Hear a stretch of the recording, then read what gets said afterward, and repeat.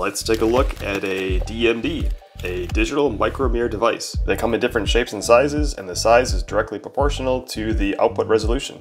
For example, the smaller of these two chips, which I've already opened up previously, is capable of 480p resolution. A DMD is a type of MEMS device, which stands for Micro-Electro-Mechanical-System. MEMS devices typically have three-dimensional structures which can be manipulated electronically. And in the case of a DMD, it's an array of thousands of tiny mirrors. Each mirror is a square that's approximately 14 micrometers wide.